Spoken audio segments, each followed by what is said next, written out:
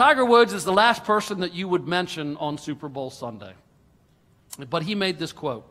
Everyone knows the Masters, even if they're not a golfer. People know what Wimbledon is, even if you're not a tennis player. And absolutely everyone knows what the Super Bowl is. There are certain events that people just know about. So I want to take that last line. There are certain events that people just know about. I don't know if you know that the Bible is full of a lot of events that basically everybody knows about. Matter of fact, you could even have newscasters that are describing something that took place on a big level, and they'll say it's of biblical proportions. Why? Because it's talking about these events that people know about. I'm going to talk a little bit about a young man in the book of Genesis. He was 17 years old, and his name was Joseph. He was the youngest of 8 boys, and his father gifted him with a coat of many colors. And the reason his father gifted him with that coat is not because he loved his son more than his other sons, but because he saw something on his son. He was marked, it seemed, by God. There was something about him that caused him to stand out among the rest of his children. Thus, he saw the mark in his heart, so he gave him a mark so that others could see through this coat of many colors. This coat would have been worn by princes that were richly decorated robe that stretched to the ankles. A common coat would fall to the waist and wouldn't go below that, but he was wearing one that said that he had a mark. It would have set Joseph apart from the rest of the family, and so it caused jealousy. And it caused the other boys to become so enraged and feel such strong feelings towards him that they plotted to kill him and to lie about it. This is an event that's taking place in a family. That word event that Tiger Woods said there are certain events that people just remember or know about. That word event means a noteworthy happening. I want you to remember that as we go through this message the rest of the day, that an event is a noteworthy happening. So my first point today is when you're marked by God, others will plot against you. When you're marked by God. What do I mean marked by God? When you choose Christ, when you make a decision to be a Christ follower, God marks you. And He marks you in a way that the spirit realm can see you, but excellence will begin to come out of you that couldn't come out any other way. Because what is on the inside of you where there was no light, suddenly, just like in the beginning, God speaks light on the inside of you. And now you can see things clearer, and others see you in a different light because of that, just like Joseph. The brothers agreed not to kill Joseph, but to sell him into slavery. Well, there's a step up. And to tell their father he was killed by a wild animal. So they soaked his fabulous coat with the blood of animals so that his father would think that he was killed out in the wilderness. God marked Joseph for a purpose. But here he is thrown into a pit, sold into slavery, and becomes a servant in Potiphar's house. While in Potiphar's house, I want you to hear this, while in Potiphar's house, Potiphar's wife noticed his excellence, and so did Potiphar. Potiphar brought him to be the head of his household. Potiphar had lots of land, lots of servants. He worked directly for Pharaoh. He was the chief executioner in the prison. This guy dealt with people harshly. How would you like that to be your boss? He is now the head of this house. Do you know what he received as an honor to be the head of that house? He received a coat. And that coat said to everybody who came on the grounds that he was in charge when the master was away. Yet when we see Potiphar's wife is drawn to Joseph, and what does he do? He's in the bedroom and she begins to pull on his coat. The same way that the sons pulled on his coat. God had anointed him and marked him. His father marked him. They took his coat. God had anointed him, and Potiphar had anointed him with a coat. And the one thing that he left behind when Potiphar's wife was trying to have a relationship with him that he knew was wrong, she took his coat. He keeps being stripped of his outward anointing that shows that he's somebody. But when you make choices, when you make right choices, it doesn't matter what people pull from the external. It's what's on the inside that will always make you rise. And so he ends up in the prison, and in the prison, he becomes the one who's in charge of the prison. In the prison, he receives a tunic that says to everybody who comes in the prison, he's in charge. 3 coats, 3 promotions, every time pushed down. And from there, he became the vice president. At 30 years old, he became the vice president of the most powerful nation on earth, Egypt, second only to Pharaoh. And what did he receive? A coat. You see, we've got to remember that people will plot against you. As a matter of fact, in Genesis chapter 39, verse 1, it says, "The Lord greatly blessed Joseph so that everything he did succeeded." And when you make choices, everybody say, "I choose." When we choose to do the right thing, no matter what other people are doing, God will make sure that everything you do will succeed. It doesn't mean that it will be easy, and it doesn't mean there won't be pushback, and it doesn't mean there won't be people who plot against you and talk about you, and listen to me, and try to take your coat. But they can have my coat, but they can't have my choices. They can strip me from the outside, but I'm going to stay true to God on the inside. Genesis chapter 41, this is what Pharaoh did. Pharaoh gave this Hebrew boy, he wasn't even an Egyptian, he was a Hebrew.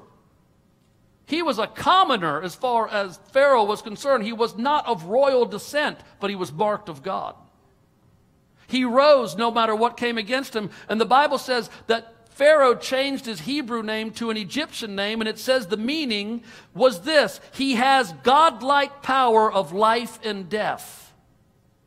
Well, the Bible says that, we've read this a couple weeks in a row, that life and death are in the power of the tongue. So this tells me that whatever went on in Joseph's life, he kept his tongue in order. That he spoke what God said about him rather than what his brothers said, rather than what Potiphar's wife said, rather than what Potiphar said, rather than what the jailer was saying. He said what God said, and he rose to the place God put him. And so he was noticed as somebody. He's the youngest. He's of 8 boys. He's the youngest. And God brings him into this place of power. Gave him a name, and he gave him a wife, and Joseph became famous throughout the land of Egypt, and wherever he went, they would shout before him, "Kneel down." And Pharaoh declared to Joseph, "I, the king of Egypt, swear to you, you will have complete charge over all the land of Egypt." I read this quote: "The events in our lives are what shape us, but it's the choices we make that define us." Listen, Joseph didn't see any of these events. He didn't see any of this coming. How many of you in life, it's been like that for you? There's been some events you didn't think were going to come. There were some situations that came at you. But can I say to you, when you're marked by God, it doesn't matter how far that situation tries to push you down. If you will choose to do the right thing, God will raise you up every single time. So there are events in our life that try to shape us, but the choices we make are what define us. It doesn't matter what happens, it's what we choose in the middle of the event, whether or not God is going to be able to do what he said he was going to do. 1 Timothy chapter 4 and verse 14, it says, "Don't neglect the spiritual gift in you. Practice these things and live by them so that your progress will be visible to all." So we're saying, I choose, and I'm adding to that this week, I choose to practice. Everybody say that on the count of 3. 1, 2, 3.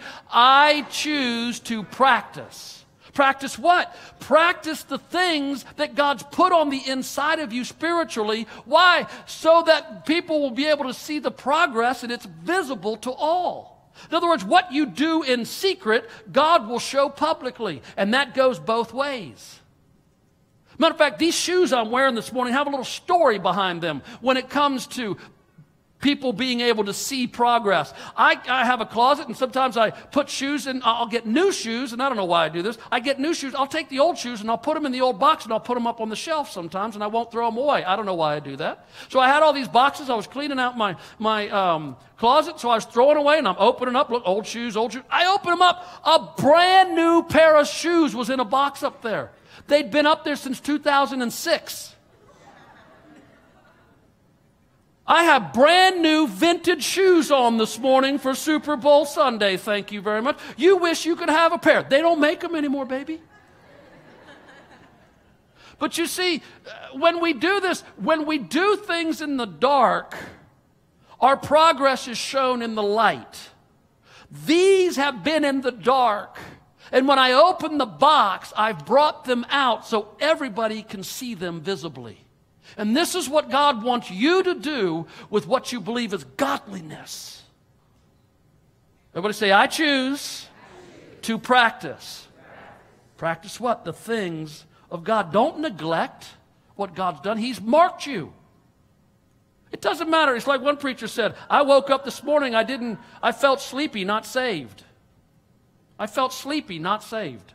You're not going to wake up and always feel God.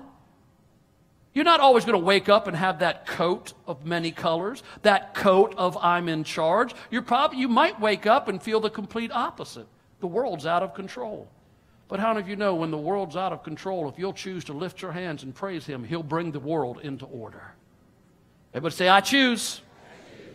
So our first point was, when you're marked by God, others will plot against you. My second point is, not all events are enjoyable. Come on, somebody. Not all the events in our life are enjoyable. However, when we choose to practice godliness, it will be remembered for deliverance. You see, what we choose to do in the middle of the event that we didn't see coming is going to determine whether God can deliver us or we stay in the negativity.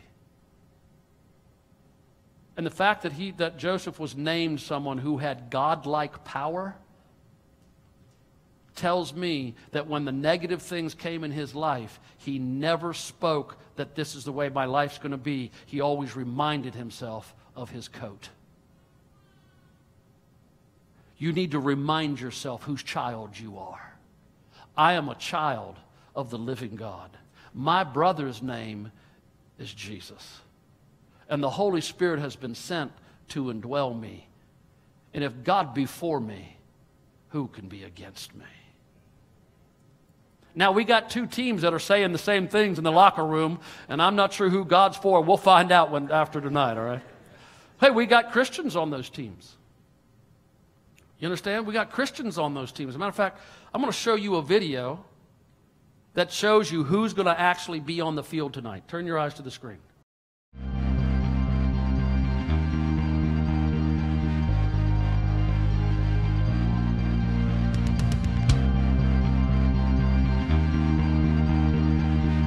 It is not the critic who counts, not the man who points out how the strong man stumbles. The credit belongs to the man who is actually in the arena, whose face is marred by dust and sweat and blood. This man strives valiantly, and who at best knows in the end the triumph of high achievement, and who at the worst, if he fails, at least fails while daring greatly. Today is a day to dare greatly.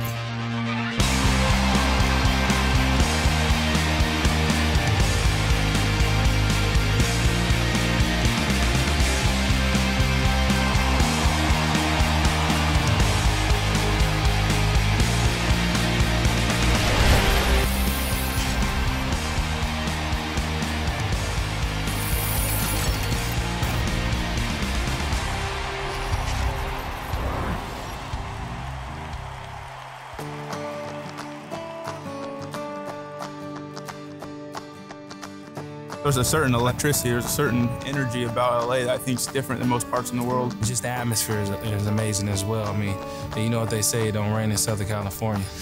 The fans are absolutely amazing. They always come in full force and they're just screaming as loud as they possibly can. City of just love, just people, family for me.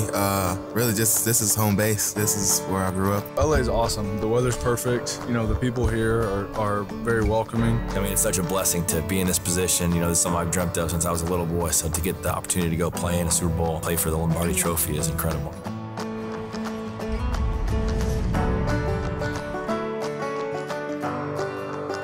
We love it up here. You know, it's been an awesome community to be a part of, and you know, the winters are a little tough, though. The area as a whole, I mean, freezing. It's cold. I mean, you know, we have great fans, great place to play. Not only are we teammates, but we're friends as well, and you see it by, you know, guys really digging into each other's lives. When I first got here, I was super surprised at how many believers in Jesus we have on the team, and it's a blessing to be here. And we're so excited and humbled and just thankful for having this experience, so we want to try to make the most of it. We've seen God do some tremendous work in the lives of our families, and they're loving their wives, they're loving their children, and they're being good men, both on and off the field. I think God is just my everything. He's been my crutch to lean on so many times when things are going bad, but I think that constantly refocusing on Him is what's allowing me to continue to be on the straight and narrow and continue to be successful on this team. I'm a sinner, but at the end of the day, His grace is so sufficient in my life, and has been, and not just in my life, but my family's life. I think God in my season of life right now is, you know, He's done some heavy work in my life the last couple of years and helped me kind of discover who I am on a deeper level and as a man of God and as a father, as a husband. These days I'm discovering God to be really my provider, my protector, my healer. It's just amazing the work that He's doing in my life and my family's life. This year I tore my ACL, and so that obviously put an end to the season, but being able to every day work towards finding that joy in life that only comes from the Spirit. There's growth happening. Nothing in the NFL is promised. So waking up with the faith every day that God is in control, that He loves you, and that He's going to take care of you no matter what, it gives you a peace of mind to operate on a daily basis. We try to do what we can by leading by example and hopefully building relationships. Therefore, we're able to feed into the guys' lives and do the best we can just for the kingdom of God.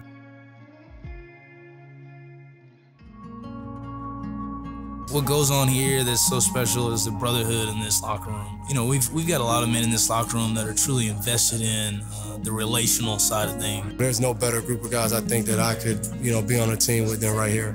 Our culture here in New England is better because of the kind of men Bill and Robert have brought into our building and the way that they've impacted societies and churches, and they don't leave anyone the same way. Everything that we do is for Jesus, and He's everything. Everything that we do on the field, everything that we do with our families, everything that we do out there in the practice field is we try to do it for His glory. You know, it's hard sometimes in this sport. You lean on your own understanding a little bit, and you know, think you've got it all figured out and all under control, and that's not really the case. Before I came to Christ, I was living so much for myself, and that's something that I continue to work on every single day. I'm not perfect, none of us are. I've definitely seen, you know, shifts work in my life, and that's all through knowing Him and having the Holy Spirit work through me.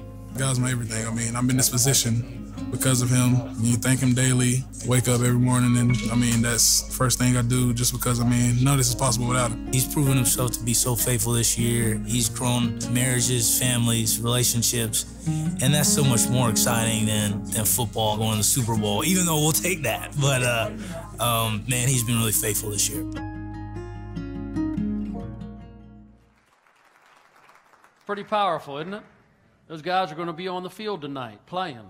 And I loved what that one guy said. He said, everything we do on the practice field is for Jesus Christ.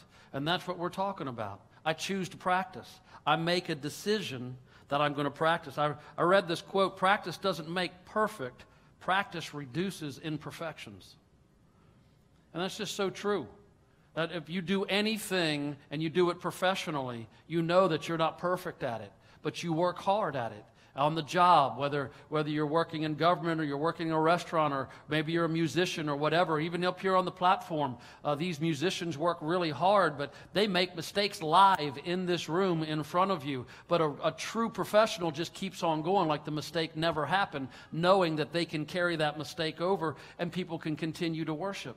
And so we're not looking to really become perfect, but to reduce the imperfections of how we respond in life. So what are we doing? I choose to practice godliness. I choose to be someone who puts God first. You know, I remember when I was 7 years old, I played football for one season. That was it. That was my career. As a matter of fact, I didn't even make the whole season. As a matter of fact, I didn't even make the first game. That was my career. The coach was so tough, and I just decided I was going to bail. I chose to quit before our first game. But you know what? That team went on to be undefeated.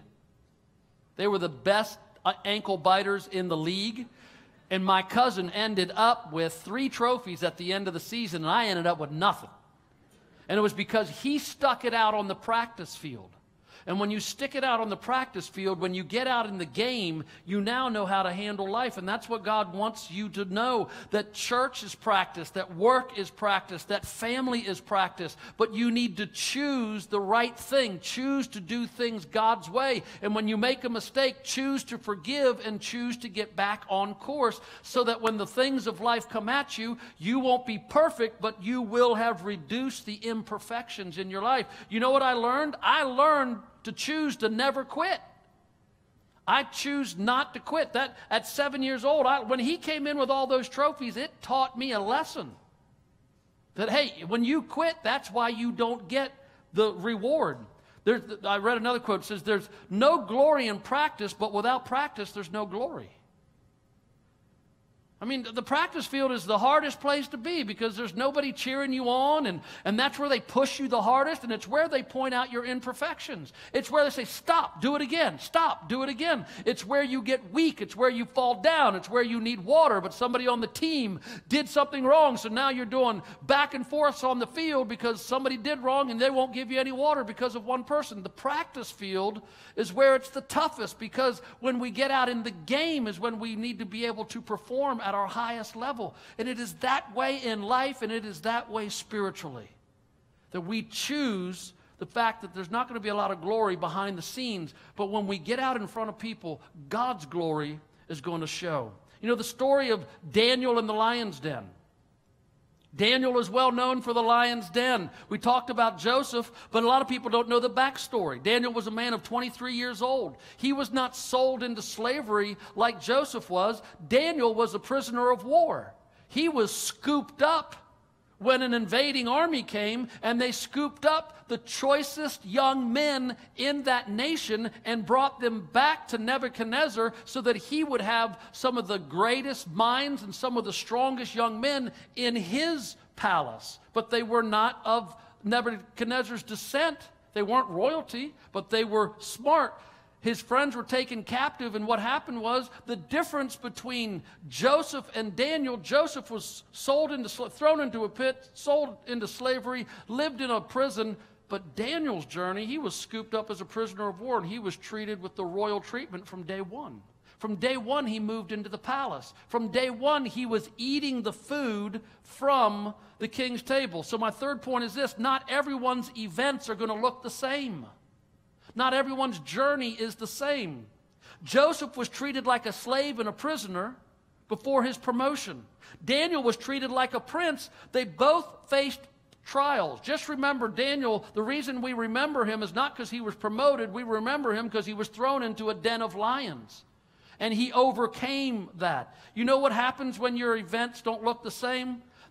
When God's involved, they'll always lead to the same outcome. Your life may not have been perfect, and somebody else's life may have been easier. But when God's in it, I promise you, you will both end up in the same place if you'll make the right choices. Over in Daniel chapter 1, it says this: at the end of 10 days, Daniel and his 3 friends looked healthier and better nourished than the youths who had been eating the food supplied by the king. They had received the royal treatment. They were told, you're going to be treated like princes, and the king is watching you. He is sending the food from his very table to your mouths.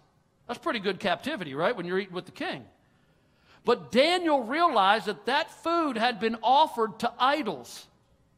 And he knew what he believed on the inside, so he chose, listen, to continue to practice his faith. And he asked, can we eat just fruits and vegetables and drink water rather than nourish all of that? And they said, but the king is going to notice. He said, if we begin to look like we're not healthy, then we will eat that. And at the end of the trial, it says, we just read, they looked healthier and better nourished than the youths have been eating the food that the king had supplied. And look at the next part. Daniel soon proved himself more capable than all the other presidents and governors. Listen, for he had great ability, and the king began to think of placing him over the entire empire. Does that sound like somebody else we just talked about? You see, their journeys were different.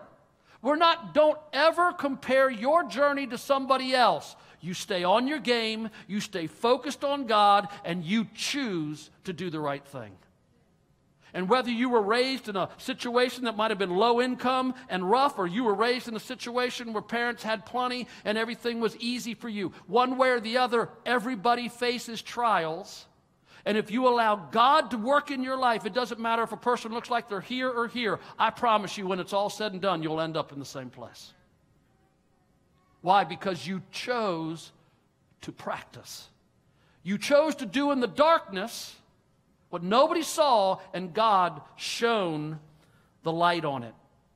My fourth point is this: don't compromise to be promoted. When you're marked by God, people are going to come after you. Not all events in your life are going to be enjoyable, and not everyone has the same journey. Then my fourth point, don't compromise to be promoted. Joshua 1:9 says, Joshua, God told him, don't let this book of the law out of your mind for 1 minute. Meditate on it day and night, making sure you practice everything that's written in it. You see, when you practice everything that's written in the Word, part B kicks in. Then you will get where you're going and you will have great success. We read earlier that God made sure that everything Joseph did was a success. Do you remember that scripture? It was because, and we don't really, listen, you know what's interesting about Joseph's life? We don't know what he was doing privately. But we know one thing, he kept getting coats.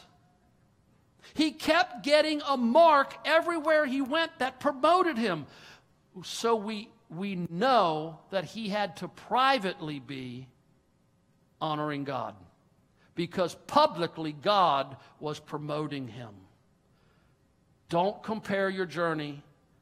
Don't ever compromise so that you can be promoted. Make sure you practice what the Bible says. Daniel chapter 6 and verse 4. Because he was raised up, it made the other presidents and governors what? Very jealous. Joseph's brothers were what? Very jealous. And they began searching for some fault in the way Daniel was handling his affairs so that they could complain to the king about him. It says over in Daniel chapter 6, verse 10, when Daniel learned that the document had been signed. What document? They made it illegal to pray to anybody but the king. You couldn't pray to anybody but the king. And so if Daniel chose to pray to his God, then he was going to be thrown into a lion's den. Look what he did. He went to his house. He went to his upper room and he opened the windows that faced Jerusalem, and he knelt down and prayed and praised his God 3 times that day. I want everybody to read that last line. Just like he... You getting a theme here? Everybody say, I choose to practice godliness. When you practice privately, you'll shine publicly. It was never a problem. What he was doing was never a problem until somebody became jealous. Come on, somebody. Come on, somebody. It's never a problem until somebody becomes jealous. It's never a problem until somebody starts posting something online. Don't you ever be the source of something being posted online that pulls somebody else down. I'll say this over here. That was really good. Don't you ever be, is anybody listening to me this morning, the source of something posted online that pulls somebody else down.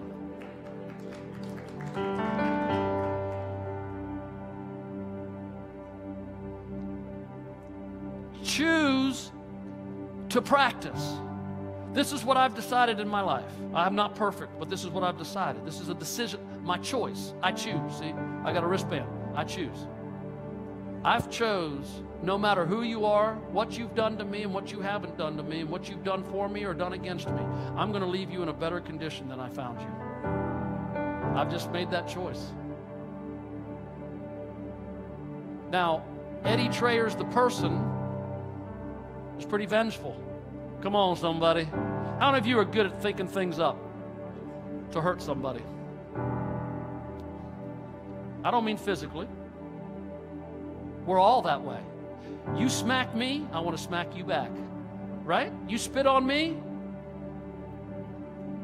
I will run you over in a parking lot.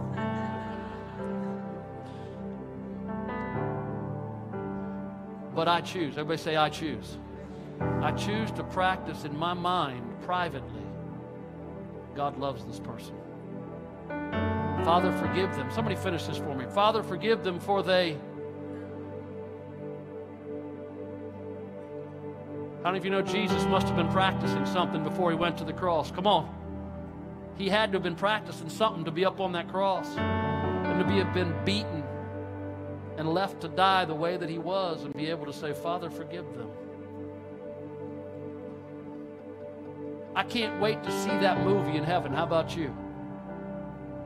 I can't wait to see that real run when he actually gave his life for me. But until then, you're going to find me on the practice field, practicing goodness, practicing godliness, practicing with the muscle of my tongue and filling my heart that I might not sin against him, that the meditations of my heart and the words of my mouth would be pleasing to him. We know what the end was. He was thrown into the lion's den. The next morning, the king ran out there and said, Daniel, what's up? He said, nothing, just been sleeping with the lions. Nothing, it's all good. My God that I've been practicing with sent an angel last night. He was wearing a Redskins jersey. And he stood in here and he closed the mouth of the lions. And the king said, get Daniel out of there. He said, from this day forward, this kingdom will serve one God, and it's the God of Daniel. How many of you want you some of that? Come on, how many of you want you some of that? What does that mean? Your very enemies, because of your example, can one day serve your God. Don't compromise to get promotion. Stay in what you believe. People know about the Masters, people know about Wimbledon, and they know about the Super Bowl. Billions of dollars are spent for these events. Tonight, 2 gladiator teams will come together and they will go on the field and perform what they have practiced. To you and me, it's a big event. People are right now grilling. People are doing all these things to get ready for the event. To these players, they just say, let me do what I do. Just let me do what I do. It just happens to be the big stage, but let me do what I practice. And that's what God wants you to do. He wants you to practice godliness, so when the big stage comes at work, when the big stage comes at the doctor's office, when the big stage comes from the banker, when the big stage comes, when you're on the stage and it seems like the spotlight's on you and you want the earth to open up, you can do what you practiced. I choose. I'm going to practice.